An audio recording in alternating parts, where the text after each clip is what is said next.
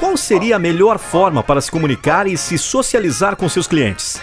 Mais de 2 bilhões de pessoas acessam diariamente a internet nos dias de hoje.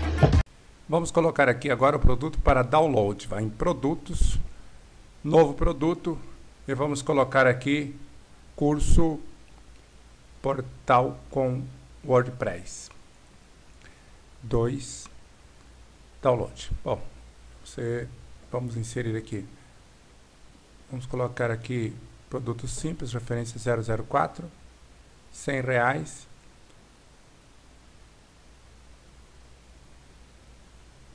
Inventário nada, vou deixar assim. Produto download, não tem inventário. Produto virtual, baixável download. Então, está abrindo o arquivo. O caminho do arquivo é o seguinte: você pode simplesmente colocar um caminho qualquer no seu computador ou do seu servidor, porque ele vai mascarar esse caminho. Ele não vai deixar ele tão simples assim. Então eu vou fazer upload de um arquivo qualquer aqui, só para servir de exemplo. Então eu vou aqui em editar. Aqui, ó. Copiei, atualizei. Beleza. Então aqui no caminho do arquivo eu vou colar. Limite de download, você pode colocar, por exemplo, 10 limite. Validade.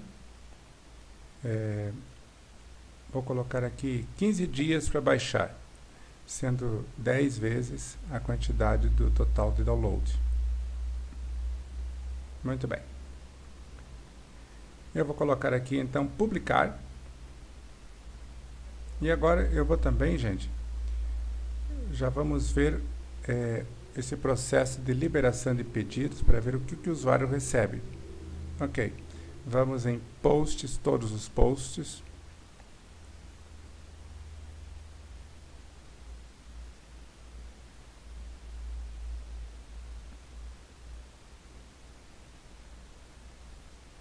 Vou em edição rápida. Melhor não. Tem que ser em editar normal mesmo. Vamos aqui na outra página de produtos para ver o código dos produtos. Aqui embaixo vou colocar esse produto e aqui, ó, vou colocar WordPress para download, o ID 196 é a referência 004, tá bom? ID 196 é a referência 004. Ok. Então vou atualizar. Muito bem. Vou voltar tudo aqui. Voltar para a loja. Aqui eu tenho vários produtos agora. Eu tenho aqui o WordPress. Vou comprar. Carrinho.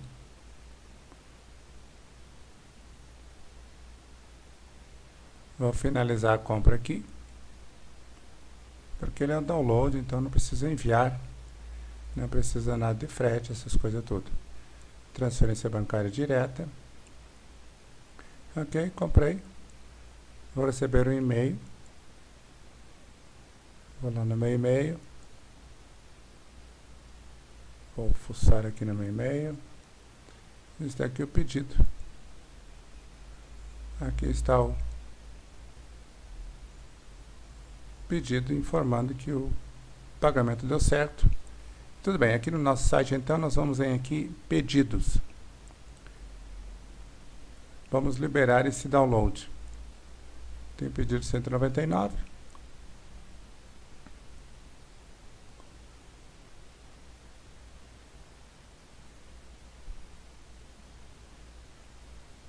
Que é um pedido de download, não tem entrega. Vamos aqui mudar o status de aguardando para concluído. E ok. Quiser colocar alguma nota, alguma informação, você pode colocar também. Tá tudo ok. Vamos salvar pedido. Salvar pedido.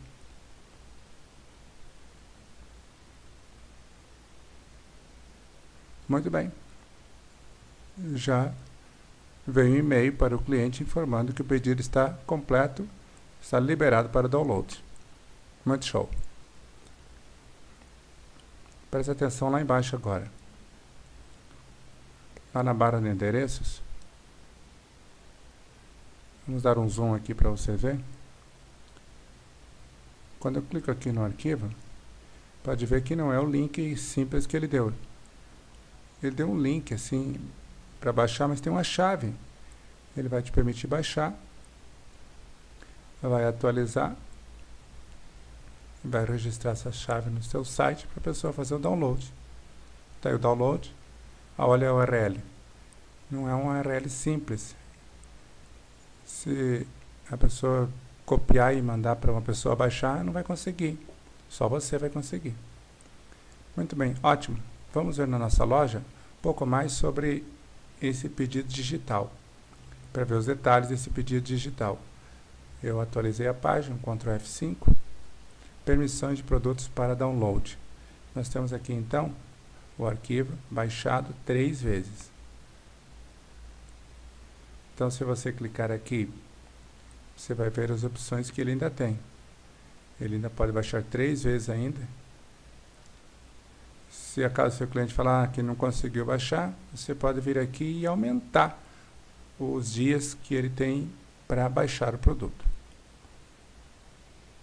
E atualizar e salvar pedidos. Ele vai poder baixar novamente o produto. Você pode conceder o acesso dessa maneira para o cliente baixar o produto. Bem prático e fácil de entender mesmo. O download fica mascarado, porque ele vai ter uma chave especial para baixar para ele mesmo. Tá ok. Esse é o produto digital. Acabamos de ver as informações, as configurações e os e-mails que o cliente recebe quando ele conclui o pagamento e tudo mais. Tá ok.